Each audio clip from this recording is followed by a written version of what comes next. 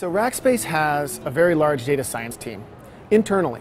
And what we do is we actually, in order to compete, we need to make the best sense of our data as possible. And you can imagine as a cloud provider, we generate hundreds of thousands of data points a day. Some cool projects that we're doing is anomaly detection in our monitoring system. So data science team has come up with algorithms that allow us to detect anomalies in monitoring systems and alert the customer before the customer even sees anything. That makes us more competitive in the marketplace, and that's sort of eating your own dog food. That is us actually using data science internally to make us a more competitive and better company. When I first started here, I didn't realize how much of an open source ethos and history that Rackspace actually had. And so when people think Rackspace and open source, they tend to think, oh, it's all OpenStack. In reality, this goes much further back to Rackspace's 15-year history, right?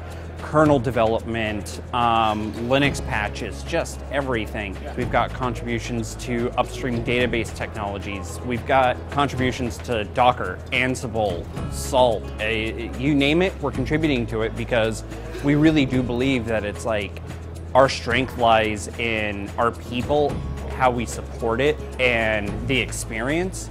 And the code is almost, the code should be open and we should be contributing on a community level. Well, we're just coming into our second generation of open compute platforms, and we're also beginning to delve into additional technologies we can open up in open compute that let us get different types of high-speed solid-state storage closer to memory in a server. The IPython notebook is this overall format that you can collaborate and share with other people that integrates your code, pros and plots, so you can produce a document of whatever research that you're working on.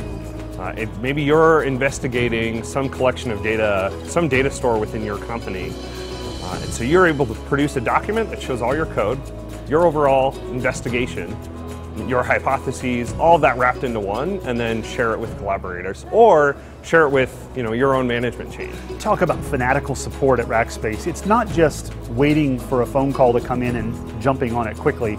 It's architecting from the get-go the right way, setting you up for success, making sure that you have a direct line of communication to the people that know how to run data platforms better than anybody else in the world.